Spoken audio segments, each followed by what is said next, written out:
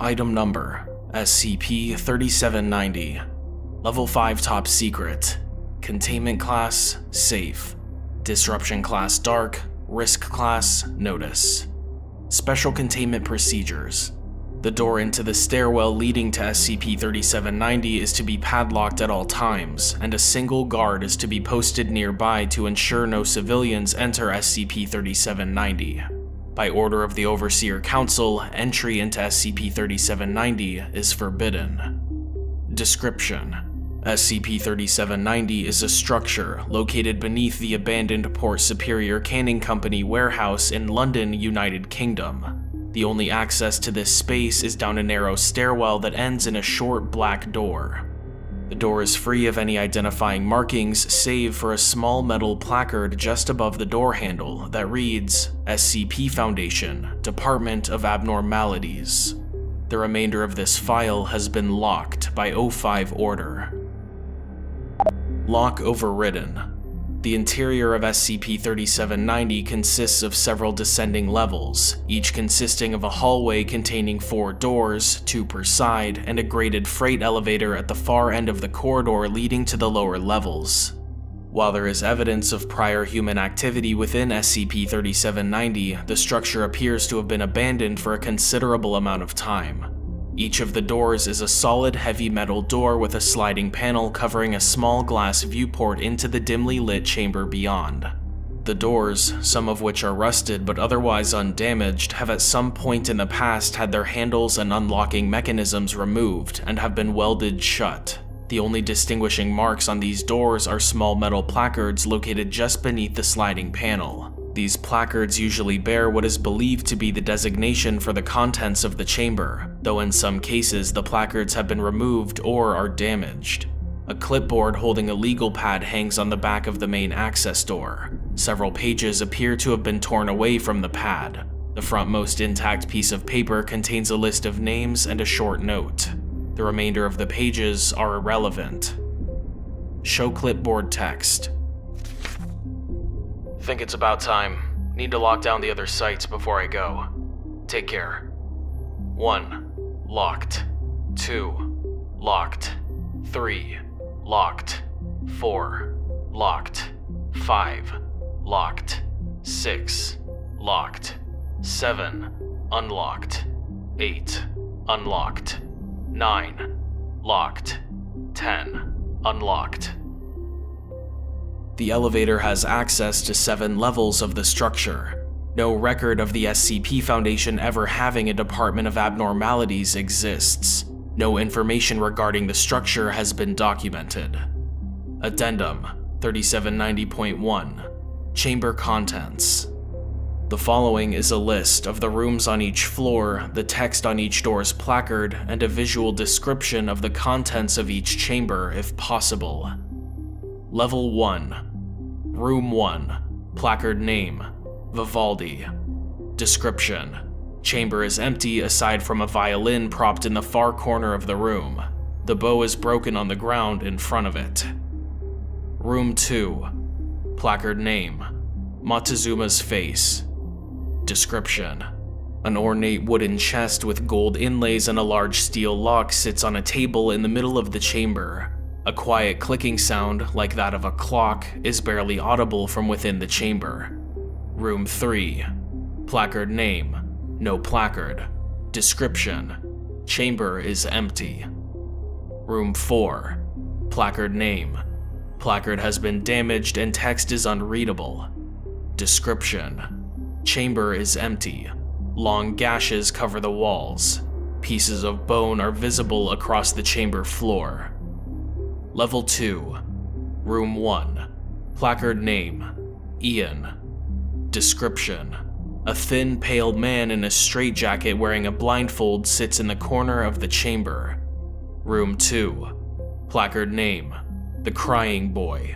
Description: A canvas is set up in the room. A sheet is draped over it. Room 3. Placard name: The Watchers. Description: 3 vaguely humanoid figures are huddled in a far corner of the room, looking away from the door. The figures can be seen shifting slightly, but due to lighting conditions within the chamber, no other details can be made out. Room 4. Placard name. No placard. Description. Beyond the door appears to be another dark hallway. Level 3. Room 1. Placard name. The Infinite Cold. Description. The floor of the chamber is covered with a thin layer of water. The interior of the room seems to be considerably larger than its exterior physical dimensions would allow. Room 2. Placard name. Sorrow. Description. A pedestal rests in the middle of the chamber. 4 parallel lines in the dust, consistent with finger marks, imply that whatever was upon it has recently been removed. Room 3. Placard name. World Without Man. Description. Chamber is empty. Room 4. Placard name. Adam's Hatred. Description. A billowing, indistinct black shape is visible in the back of the room. Level 4. Room 1. Placard name. The Morning Star. Description.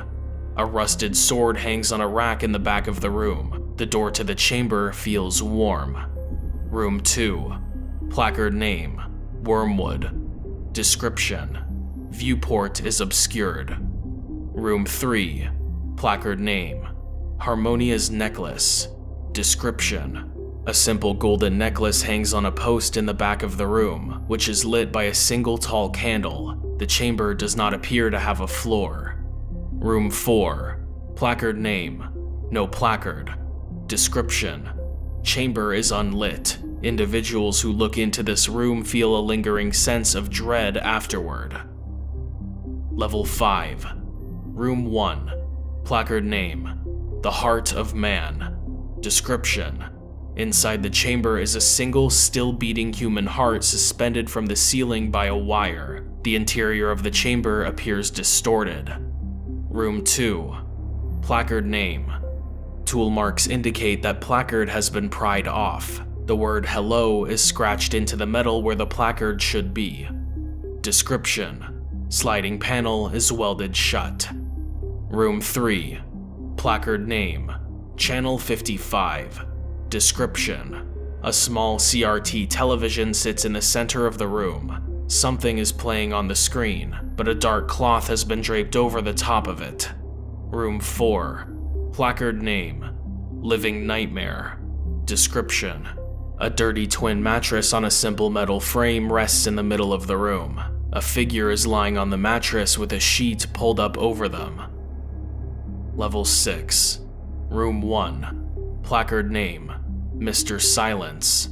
Description. A tall, black wooden box rests against the back wall. It is bound in chains and locks. A bright purple W is emblazoned on its front in gold trim. Room 2. Placard name. The Dead Man's Chair. Description.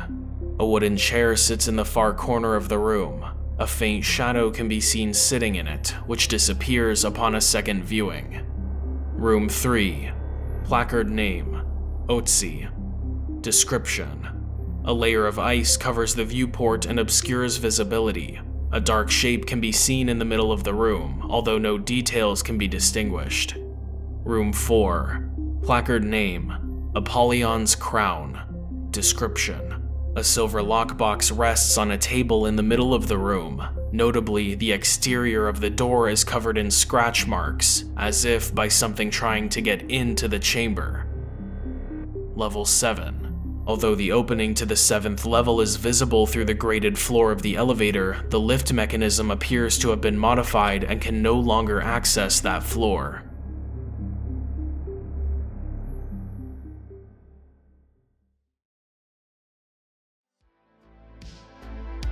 Thank you everyone so much for watching, and a huge thank you to all of my patrons on Patreon.